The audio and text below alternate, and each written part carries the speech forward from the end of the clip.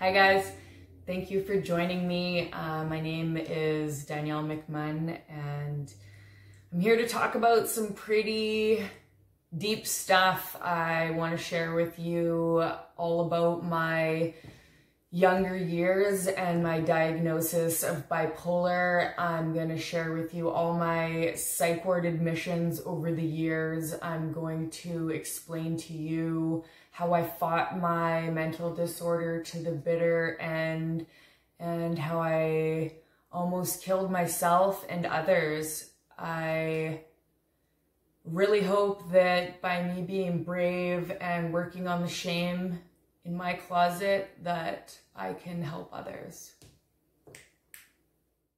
All right, what is bipolar? Let's get right into that. I have bipolar 1 disorder. There is also bipolar 2 and something called cyclothymic disorder. So what I'm familiar with is bipolar 1. And what is bipolar? Bipolar disorder is a type of mood disorder. Bipolar disorder used to be called manic depression. It was called manic depression because people with bipolar disorder go through periods of intense depression and other periods where their mood is extremely high. These high periods are known as mania. It's important to note that most people with bipolar disorder have periods where their moods are normal. Normal is good. Bipolar 1 disorder is when you experience at least one manic episode or mixed episode. See blah, blah, blah. Most people who have bipolar 1 disorder also experience episodes of depression. Manic episodes last for at least 1 week and depressive episodes for at least 2 weeks, but both may continue for many months. Bipolar 1 disorder is the most severe form of the illness. Bipolar 2 is when you have mostly episodes of depression plus occasional episodes of hypomania.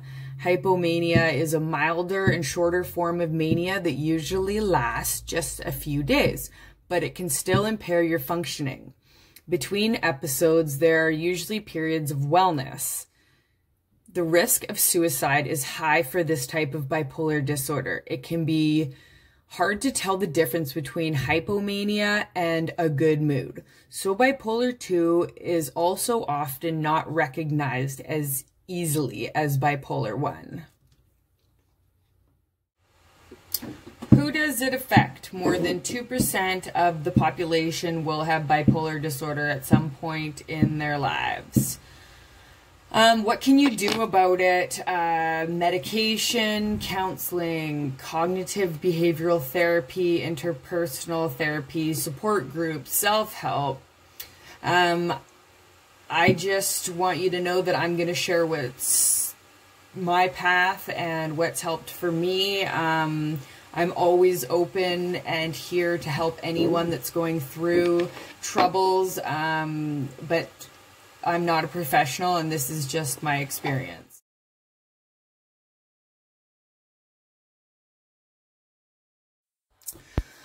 All right. This story is something I have been working very hard to not feel ashamed of.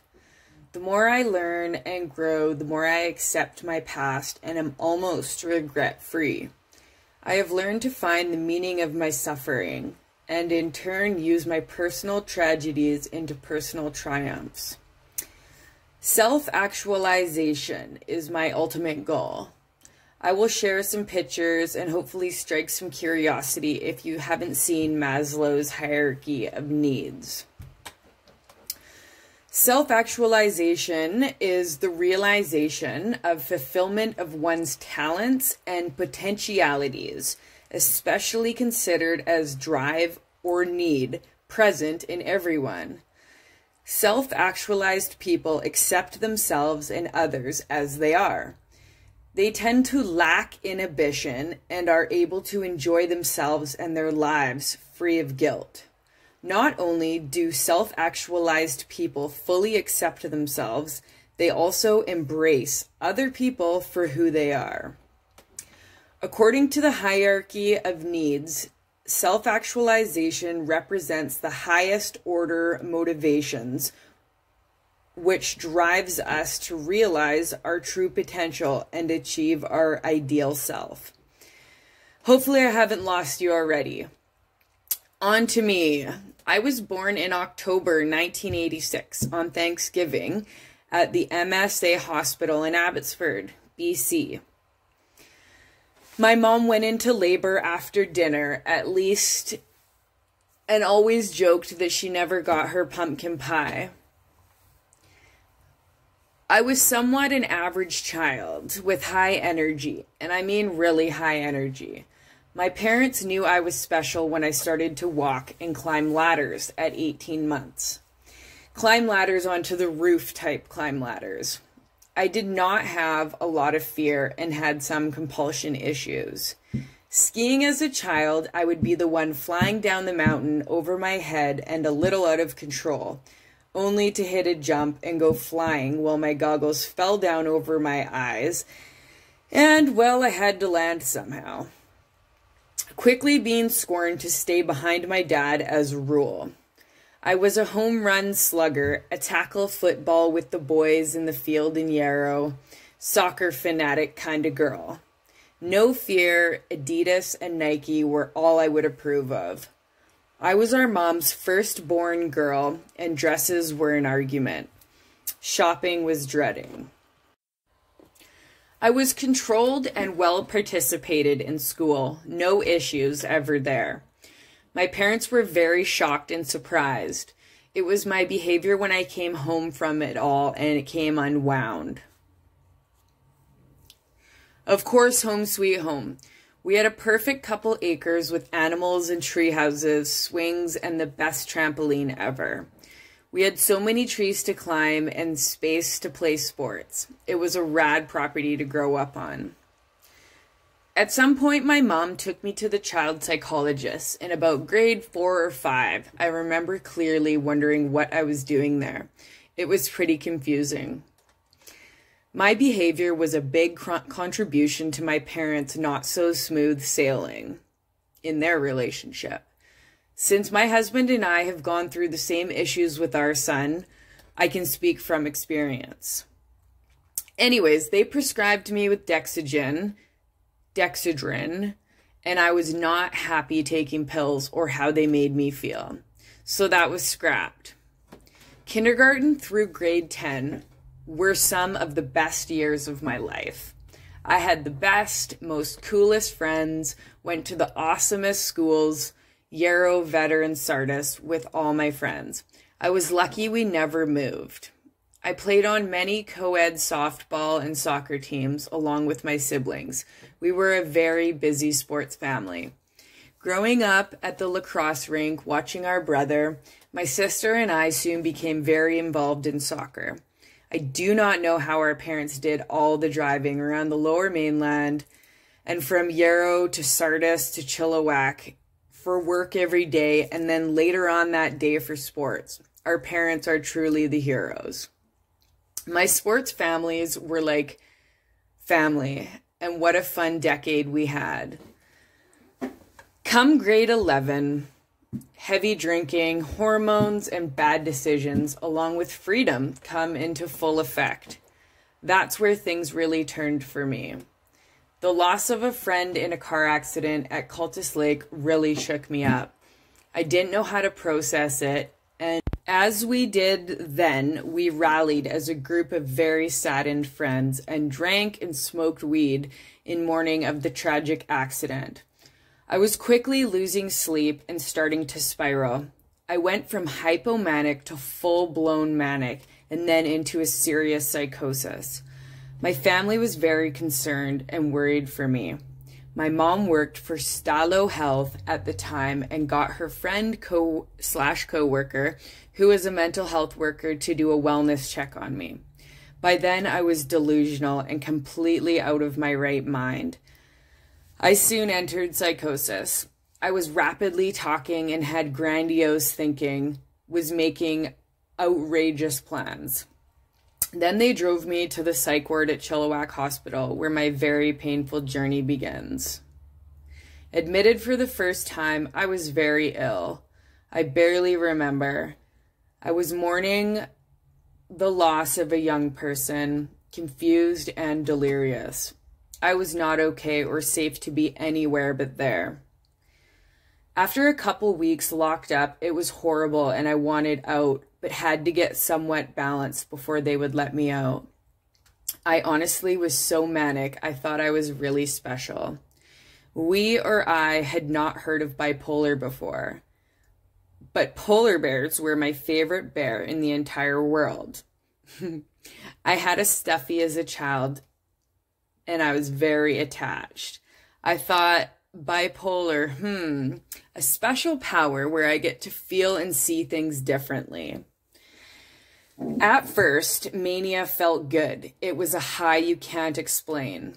After 2 weeks under assessment, the psychiatrist diagnosed me bipolar. I was 15 then and never heard of such a thing. Does this mean I'm different than my peers? And it seemed so with the crazy attention and very serious meetings and doctors I was dealing with. I was too immature and then underinformed on the illness. We did not have smartphones or access to Google like we do now. That was a long time ago. Just like my personality, I kept on trying to live my normal teenage life, not letting a weird diagnosis bother me. Following the next 3 years, at age 15, 16, and 17, I celebrated each Christmas holiday in the psych ward in Chilliwack General Hospital. As I grew older, I didn't have a faith to compartmentalize the happenings in my life.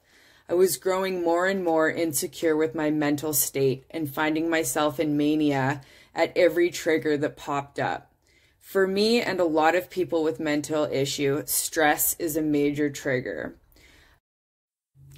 I was a victim of rape on 2 occasions and both found myself more and more unwell and admitted into the hospital. Christmas was again a very confusing time for me with my mania. I was deeply connected to a higher power whom all I knew from my childhood was Jesus. I was searching for answers and so lost in space, sleep was not natural. My mind went a million miles per hour, and what made perfect sense to me at the time was out to lunch to others. I would stay up for a couple days, and usually drugs and alcohol were involved in the good feeling of going manic. Heart pumping, becoming delusional, and connecting with cats and bugs. I felt like I was invincible, one of God's children, and I was on some path that kept bringing me back to the Chilliwack Hospital that soon became my regular second home. I soon knew the nurses and psychiatrists, all the doctors at the hospital. I feel so sad to look back and realize I was living in a major mental bubble for a number of years. I fought so hard for my right to be a normal teenager. In the hospital, they were only trying to help, but I could not and would not understand what bipolar was. They told me my first admittance that I would never be able to drink or smoke weed again.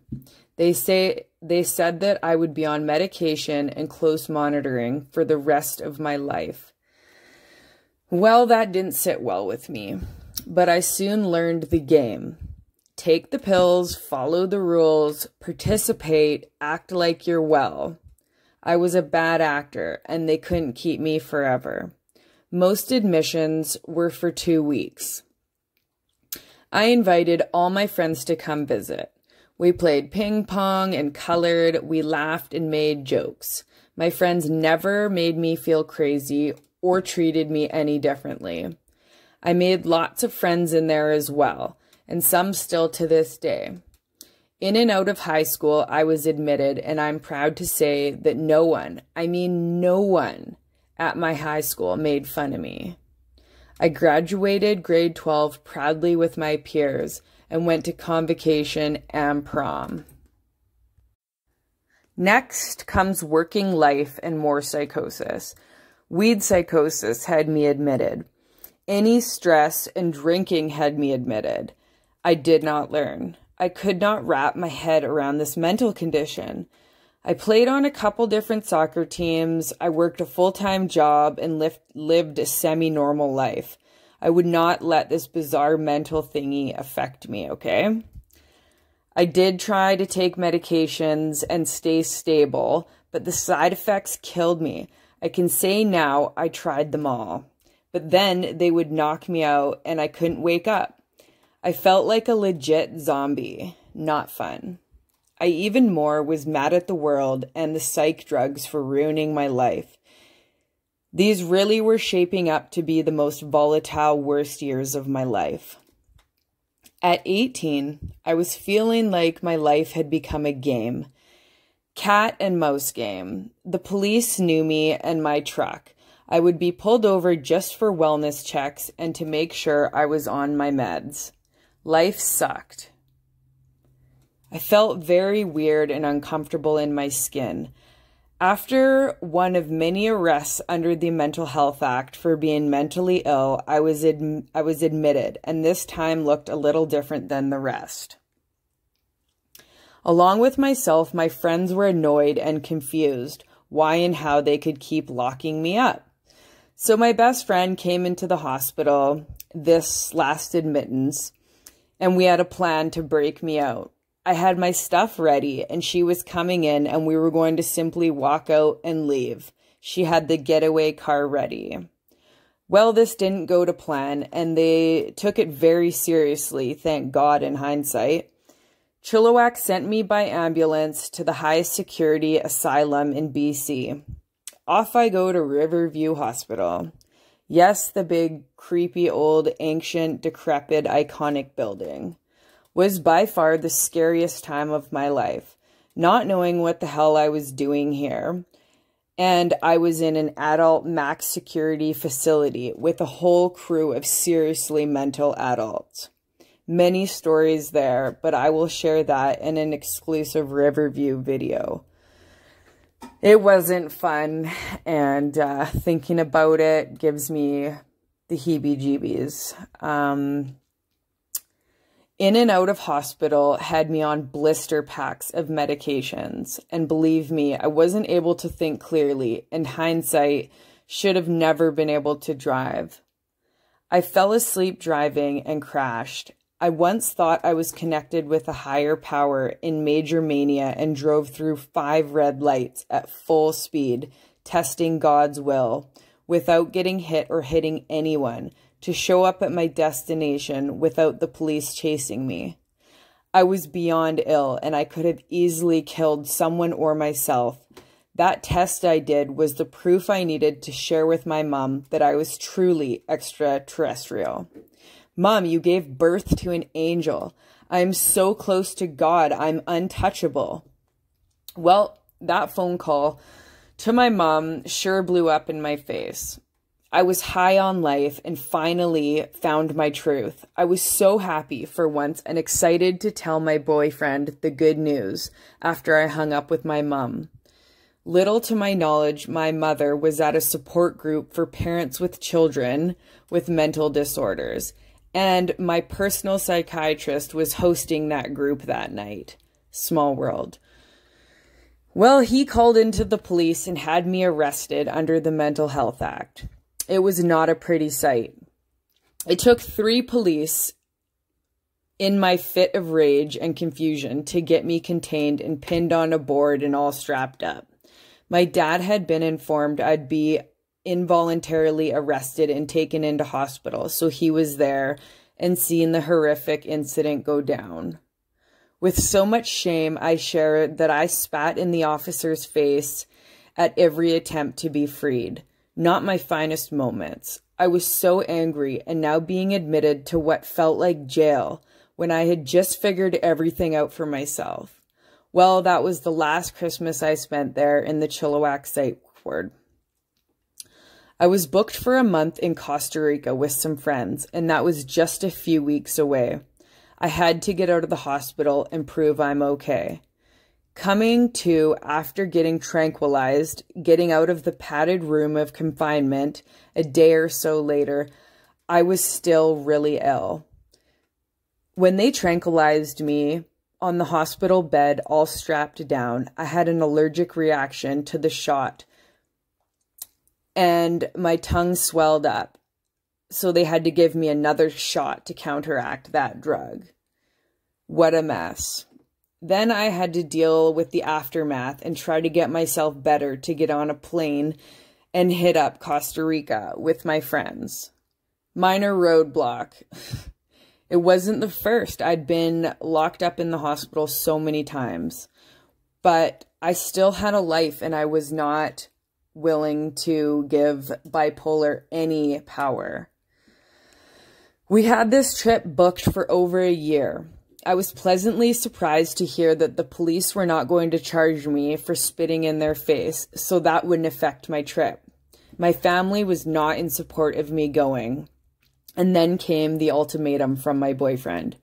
You go to Costa Rica and we're done. Well, I sucked up my pride and made the best decision of my life not to go. Lame. It was not an easy choice, and I was very, very, very upset. At a number of points in my spiral that I believe was so much more elevated from the drinking and marijuana use, I fell short of a place to live. I had burned all my bridges and could not or would not get stable. I felt I was being robbed of my teenage years, dealing with all these jail-like experiences of being locked up and involuntarily admitted. I was scared and certain there was nothing wrong with me. I was sure I was a rock star, just like everyone else in the party crew that I was hanging out with. I honestly didn't even know what bipolar was. We did not have smartphones then, and I was known for having a pager at one point because I lost so many cell phones and racked up huge bills. I had a very volatile life and was not making good decisions. I was fighting at bars and hanging with like-minded people to me at the time. I will include I was very underage and had a fake ID from grade 9 or 10. I yearned to be cool and grown up. I smoked cigarettes and partied every weekend. My soccer team and friends I grew up with watched me slowly drift off into a different life. These decisions got me nowhere. With a serious mood disorder I didn't take seriously, I paid the piper. There was no peace or harmony left inside me. I lost myself, and when I submissed after all the years of mental and physical abuse to my brain and body, I hit my all-time low. Arrested under the Mental Health Act so many times, I got paranoid and thought people were following me. Once, I flushed my rings down the toilet in a dump motel talking to God, wanting a sign. Calling my parents to bail me out of all these situations you can only imagine who the heroes were. I'm proud of their decisions they made now, but then I was in a world of hurt and feeling disowned. Disowned by my parents and my family for not taking me in and letting me live the life I wanted to live. I'm so saddened to say that these inner feelings and harborings that I had towards my family carried on until my 30s. That's a long time to carry hurt. Coming up here, I'm going to pop back on and discuss a couple more things with you. Thank you so much for listening this far. I hope it hasn't been too much. I have decided to do this in 2 parts because it's just too long and a break is needed. I'm going to get into the major depression and the lows and working through the traumas and kind of the 20s and 30s in my next segment that's coming up right after. I want to thank you for listening, and yeah, this is part of the journey, and I just want to spread awareness and get all this crap out of me and inside so I can move on and also inspire other people to not be ashamed of their past. I love you and thank you very much.